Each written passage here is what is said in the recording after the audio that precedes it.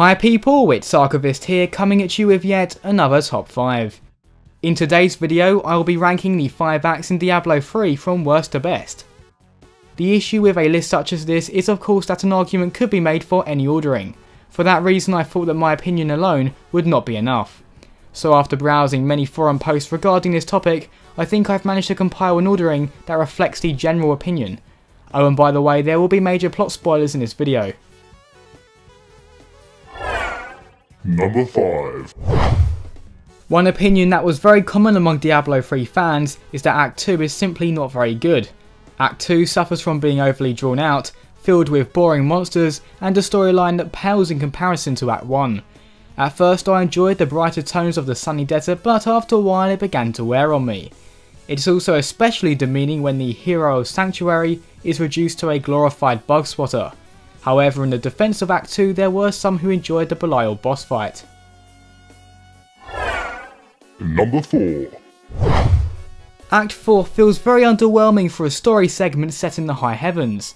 The first thing that bothered me, and apparently many others, was that this is the only act in the entire game that doesn't feature its own town. Not to mention it's the shortest act in the game with not a lot of variation. However, I do have to praise the general look of Act 4. The level itself was very well designed with some pretty interesting things happening in the background.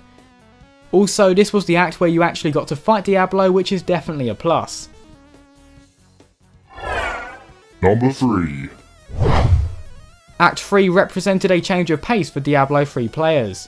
There was a much greater focus on narrow hallways and far less on open fields. The siege of Bastion Keep gave a great sense of urgency to your mission. Mortar fire crashed onto the ramparts while demons relentlessly scaled the walls. One moment that stuck in my mind was the epic death animation when you kill Azmodan. What a messy way to go. Number 2.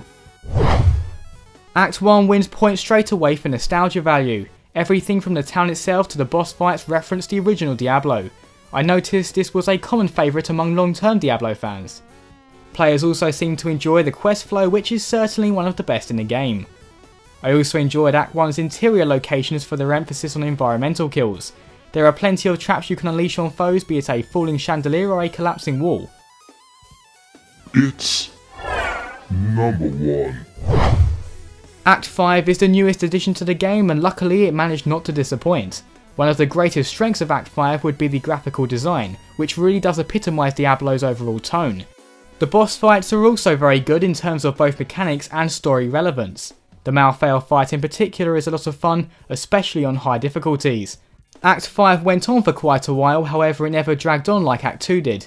The environments were varied just enough to make playing through feel dynamic without breaking the cohesive design. Those were the Diablo 3 acts, listed from worst to best. Considering how subjective this topic is, I can imagine there will be a lot of variation in terms of your opinions. Be sure to share your ordering in the comments below. Also, I'd like to take a second to say thank you to the people who helped me out by sharing their opinions on the Diablo 3 forums.